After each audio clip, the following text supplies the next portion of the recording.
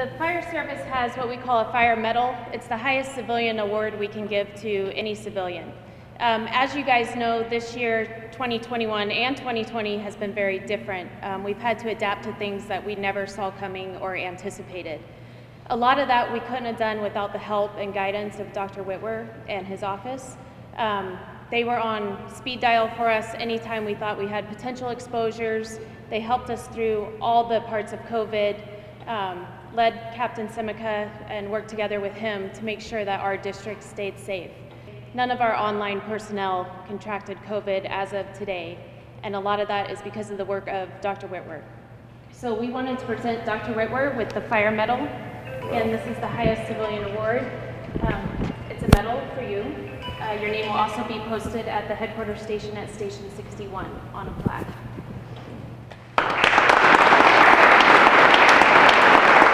I have to say that was totally unexpected. I had no idea of that. Well, thank you very much. We give a Firefighter of the Year award, a Fire Officer award, and then at that time, if there's any medals that our personnel are deserving of, we award those at that time too. So this happens through a nomination process. This is a nomination of your peers. This year we have a Firefighter of the Year, and I'm just going to read a little bit about what their peers say about them. This person grows consistently and gets better as a firefighter and TRT member. They're a solid firefighter and TRT member. They respond back to the majority of TRT calls.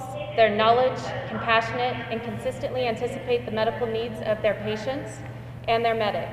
They never complain or engage in destructive talk. They are trusted to finish assigned tasks and make strategic and tactical decisions safely and quickly. They're the go-to firefighter that everyone relies on and trusts. This person is kind of the unsung hero of District 6, where you don't always know that they're around, but you always see the work that they're getting done.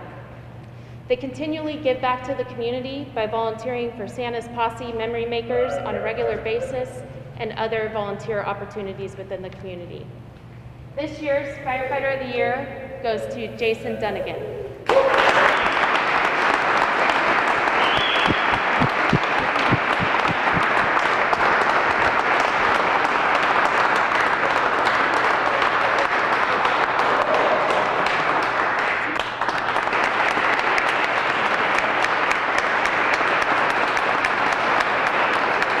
This person is consistently in a great mood and always makes time to check in on the crews.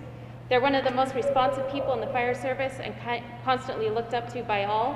And this is going to take me a little bit because it's a pretty long list that people put in for this person. His communication as his training captain has always stood out, and this year was no exception. With COVID dominating the district's planning for the year, he took it all in stride and was a champion for the crews. We have 0 line members who have tested positive at this point for COVID-19, and there's no way that's a coincidence. He has many talents, including being a father, grandfather, cook, barbecue master, musician, instructor, and mentor. His emails are concise, informative, and compassionate. His expertise and commitment are a major reason why we continue to emerge relatively unscathed in a dangerous time. This year's Officer of the Year is Eric Simica.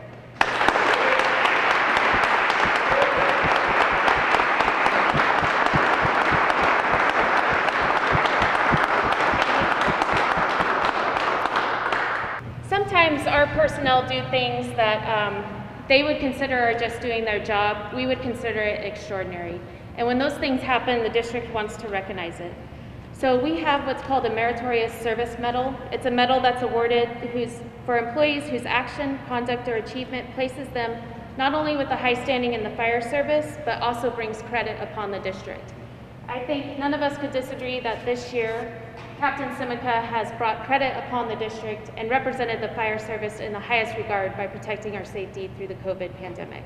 So this year, we'd like to award Captain Eric Simica with the Meritorious Service Medal.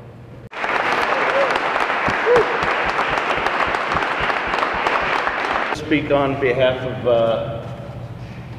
the collective bargaining unit from IAFF 452. The Fire District 6 administration team was nominated for an award, and Commissioner Lofsbeck and myself felt that the department deserved to be recognized and our administrative staff deserve to be recognized for their work in making Fire District 6 a great place to work.